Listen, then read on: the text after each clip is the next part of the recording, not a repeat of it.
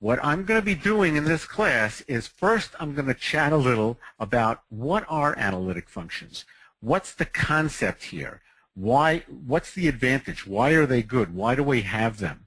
And the whole idea behind that is to show you their capabilities so you can make a decision where in your organization, where in your applications you can use these sorts of things.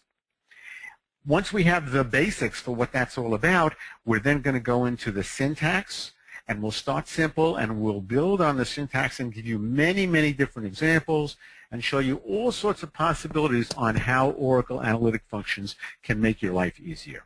So that's the goal. Okay, let's start off. The first thing to know about analytic functions is this is not something that's brand new. This has been around for many years with Oracle. Oracle introduced this whole concept way back in Oracle 8 with 26 different analytic functions. And what are analytic functions? We'll get into that coming up in a little bit.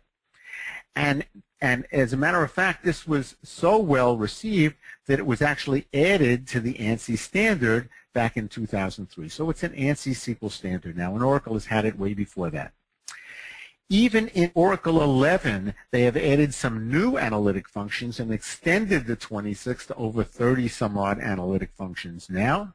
They made them more efficient, they make it run better, faster, and so on. So Oracle has continued to support analytic functions and expand their functionality. Now, average. You're going to see average, min, max, sum. That's going to look to you a little bit like all your standard analytic aggregate functions, rather.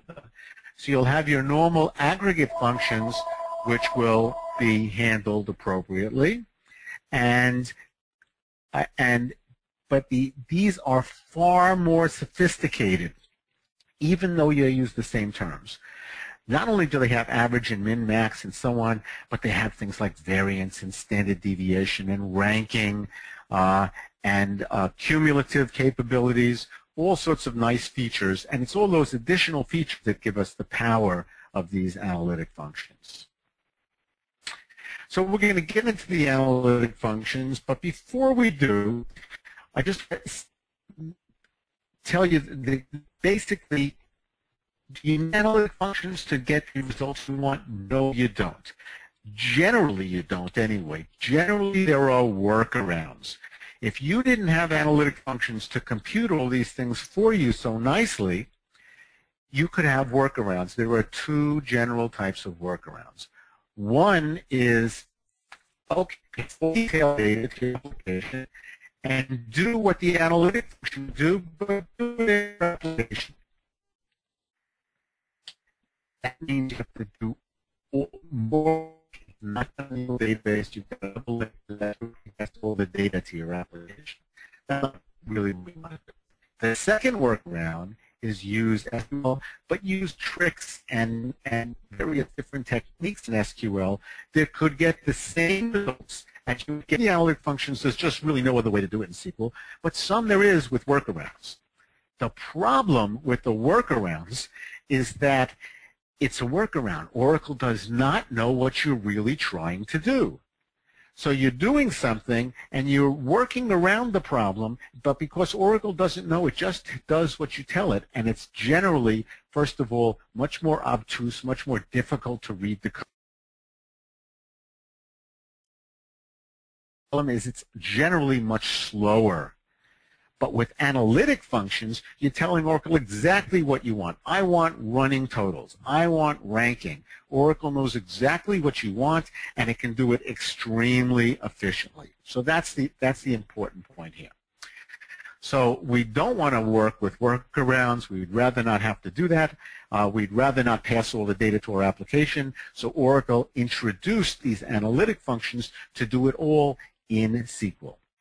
Now, when I say it's much simpler, yes, it's much simpler once you go through a little training, which we're doing here today. In the beginning, you'll look at it. It will be a little bit strange, the syntax, but once you get used to it, it's vastly simpler than the workarounds. Okay, so what do they do? What do the analytic functions do? Provide much easier ways to analyze data. Okay, that's the first thing. That's what we talked about, a much easier way to analyze the data without doing these workarounds. And then what do they analyze? They can give you cumulative totals, running totals, cumulative salary within the department, cumulative sales by day through the month, running totals, okay? They also give you percentages within a group. So if you want to know what is this employee's salary, and then what percent of their department salary does this employee represent? Or what is this salesperson's sales, and what percent of the total division sales does that one salesperson represent? So you can easily do that sort of thing. Now remember, you may be thinking, gee, I've already done this. Yes, you have, but you've used tricks, you've used workarounds, and we'll go over not only the syntax for the analytic functions, but also a couple of the workarounds that many of you may have been using to get it, and you'll see the difference in the syntax, and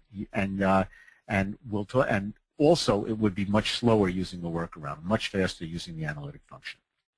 What else can it do? Rankings, first highest, second highest, third highest salesperson within the division, first highest, second highest, third highest salesperson within the next division, and much, much more. Many other analytic functions besides just these. Okay, so that's basically the capabilities, and now we're going to get into some of the details. Okay, so let's get started here. To get started, we're going to take a very simple analytic function, and all we want to do in this one is generate cumulative salary, running totals. And if you look at the last column here, that's exactly what we have. We have running totals. Here we have an employee number, last name, and salary. So that's printed here. And then we're getting the sum of the salary, and this keyword over is the key. Sum of salary looks like a standard aggregate function, but the keyword over is what turns the aggregate function into an analytic function. So when you see sum of salary with the keyword over, you know this is an analytic function. And over has several different options. Well, the one option we're going to look at in this example is over with an order by. The order by says I'm going to order by employee number, and I'm going to sum the salaries by employee number. Since I'm summing them within the aggregate, within the analytic function by employee number, that order, then I want to order my outer query by the same thing, employee number. We're going to see that a lot, where however you do the analytic function, you're going to need to sort the data in the same way. So I'm ordering by EMPNO, so here's my employee number 2, 3, 4, and so on. And if I come over here, I see employee number 2 has a salary of 8, and I'm summing them with running totals, so the first cumulative salary is 8. The next employee is another 8, 8 plus 8 is 16. The next one is 12, 16 plus 12 is 28, and so on.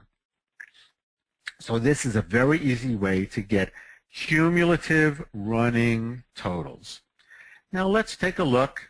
I'm going to go over here to SQL Developer, and I'm going to take this little query. This is the query we just talked about, where I'm doing the sum of salary over order by EMPNO. And I'm going to run that, and what do I have? I'm ordering it by EMPNO, and I'm doing my salary, and here's my running total for the salary. Very straightforward. Was there a workaround? How did you do this before? Yes, there was a workaround. The workaround is pretty strange. Here's the workaround. Let's look at this workaround and see what it does. Notice it says I'm selecting employee number, last name, and salary, and this is E1 dot, so my outer query is on the employee table E1. See that? That's my outer query. And that gives me my first columns.